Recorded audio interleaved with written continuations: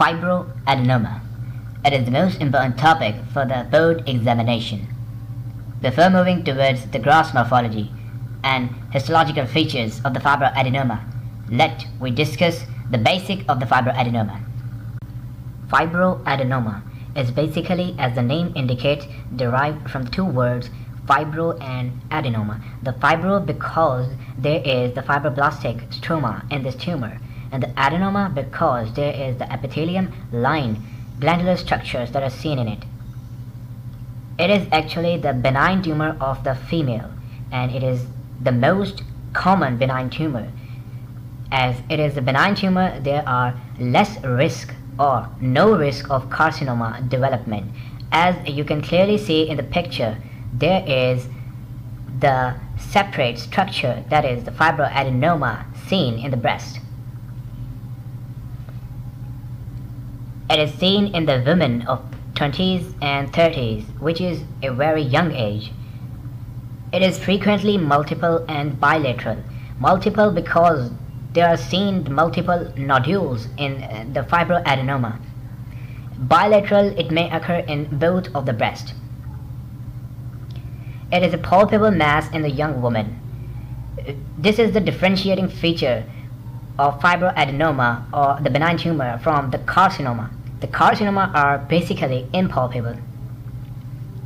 In older women, the fibroadenoma may appear as clustered calcifications. These clustered calcifications appear because of the low level of estrogen in the older woman. The fibroadenoma is hormonally responsive, that is, estrogen level may cause changes in the size of the fibroadenoma. The increase in the estrogen level may cause the increase in the size of the fibroadenoma that is seen in menstrual cycle or due to the lactational changes during the pregnancy. So the fibroadenoma may regress or calcify after the menopause.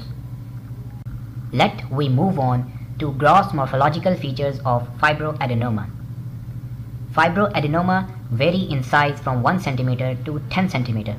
That is, it may involve most of the breast.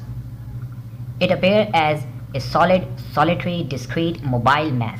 Solitary because it is an isolated structure. Discrete because it may appear as a separate entity. Mobile mass, you can easily pinch the fibroadenoma lump and can easily move it. It may appear as well circumscribed, rubbery, grayish-white nodules. There are slit-like spaces that are often seen in it. On the cut section, you may see it as the tan white structure. This is the picture taken from the Big Robbins Pathology. In the picture A, you can clearly see the fibroadenoma appear as a separate structure on the mammogram. It is a well circumscribed and discrete structure. As you can clearly see and clearly differentiate the fibroadenoma structure from the rest of the normal tissue of the breast. Here, the second photo is actually the cut section of the fibroadenoma. Here you can clearly differentiate the gray-white nodule from the rest of the normal tissue. Here, it is the fibroadenoma, and this is the normal structure or fat of the breast. Here the second photo is taken from the internet. You can clearly appreciate the tan white structure, the tan white tumor. You can clearly differentiate the fibroadenoma from the rest of the fat or the breast. Here is another picture taken from the internet. You can clearly differentiate the multiple nodules of the fibroadenoma. Here 1, 2, 3, 4, 5 on one side and 1, 2, 3, 4, 5 on the other side. Now let me discuss the histopathological features of fibroadenoma. Fibroadenoma is basically a biphasic tumor. That is, it consists of two components.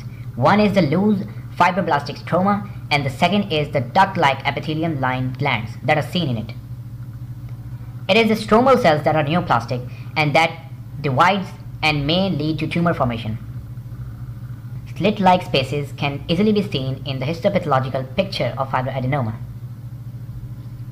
Two patterns of growth are seen in the fibroadenoma. One is the pericanalicular pattern and the second is the intracanalicular pattern.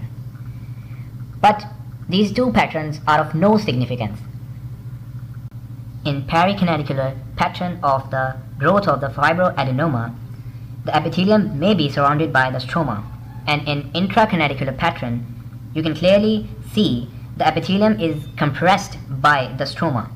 Here in both of the pictures, the pattern of the growth is intracanalicular. In older women, the stroma becomes hyalinized and epithelium is atrophic.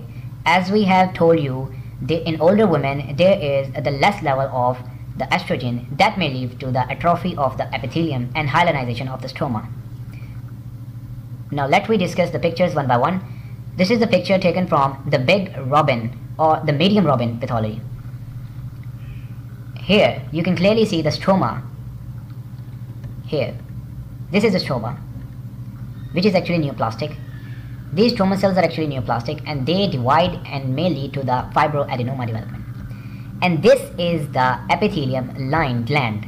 Here you can clearly differentiate many glands that are lined by the epithelium, and they appear as the slit-like spaces. Here you can clearly differentiate the fibrous capsule, which make fibroadenoma separated from the rest of the normal tissue. Here is the normal tissue. This is basically the intracanalicular pattern of the fibroadenoma. Here is the second picture taken from the pathoma. You can clearly differentiate the stroma of the fibroadenoma, and these are the epithelium lined glands. And here is the fibrous capsule. You can clearly differentiate the fibrous capsule. You will always see this fibrous capsule in the histopathological slide of the fibroadenoma because it differentiates the fibroadenoma from the normal tissue. Here is the normal tissue. Thank you for watching the video.